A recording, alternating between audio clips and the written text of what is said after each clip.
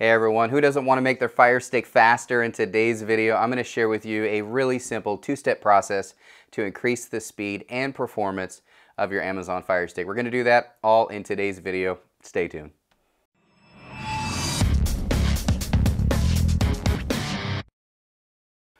All right, as I mentioned in the intro, there is just two simple steps that you need to do to be able to increase the speed of your Fire Stick. Now, I'm not talking about things like Wi-Fi speed. That has everything to do with the service that you're paying for, the router that you're using, or the location of your Fire Stick. This is simply processing speed.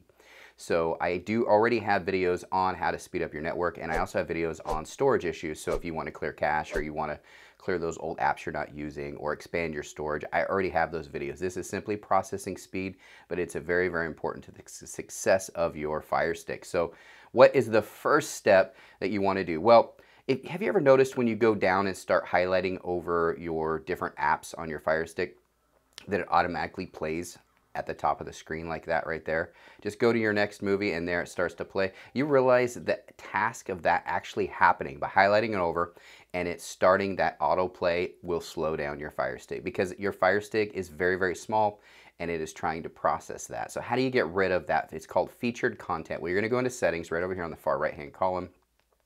Go down to preferences right here.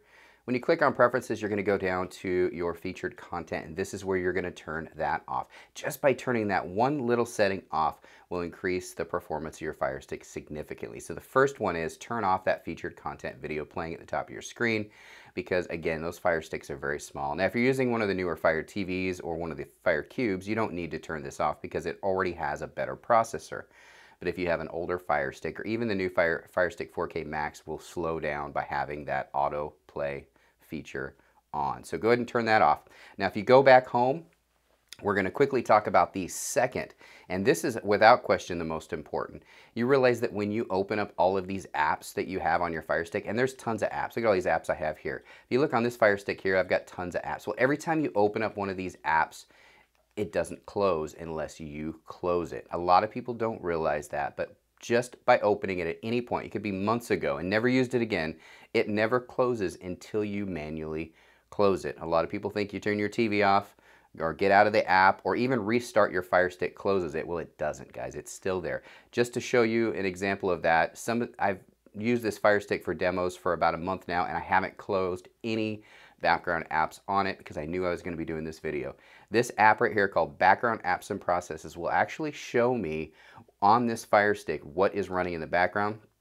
And not only that, it'll allow me to close it right there within the app. So how do you get that app? Well, it's a free app. It comes in the Amazon Fire Stick App Store, excuse me, the Fire TV App Store. All you need to do is just search for it, and then you're just gonna type in Background Apps and Processes. Once you do the first three letters, it should show up. It's right there. So this is the app you want. Go ahead and click on that, and that's what the icon looks like. Again, it's Background Apps and Process List. Let's go ahead and open it up and take a look at what it looks like. So it automatically will process through and tell you all the apps that are open. I have all these apps open right now, guys. And to be honest with you, I haven't used but maybe one or two of them in the last week and a half, 2 weeks. So these are old ones that I opened at some point while I was using this. Some of these might even be older than a month, like the Weather Channel or Bravo. So how do you close them? Well, it's real easy. You can close multiples right here. Like if you want to keep your VPN open for some reason, you can certainly do that. You don't have to close it, or you can just close all apps. So by closing all apps, if you click on close all apps, it'll just basically pull it up. It's just an easy way to pull it up in settings. And all you're going to do is just force stop it like that. Then if you hit the back button on your remote control, it goes to the next one. And you're going to say force stop. Again, hit the back button, force stop. And you're just going to go through this over and over again until all of the apps are closed. So we'll just do that really, really fast here. Again, it just force stop it. Really, really simple.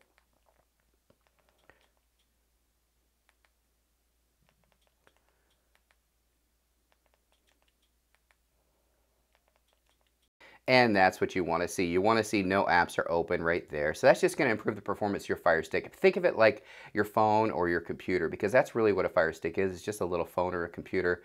Basically, how well is it going to run if you had hundreds of apps or 200 apps or 300 apps running on your phone or your computer at the same time, or even 30 in some cases? I mean, think about it. Your phones and your computers are a lot more powerful than this tiny little Fire Stick. And your Fire Stick is something that a lot of people use daily to stream, to actually access all these great apps. Some play games with it. Some people just watch movies or TV. There's a lot of things that you can do with it. But think about how small it is compared to your phone or your computer. So it's not going to be able to process a lot at the same time, so you have to make sure you close those. So this is a must-have app. It's called the Background Apps and Process List. It is an Amazon certified app. It is in the Amazon App Store. Feel free to download it. I'm curious to see how many apps you had running on your Fire Stick. So in the comment section down below, go ahead and comment. Let me know how many you had running. I'm just curious who had the most.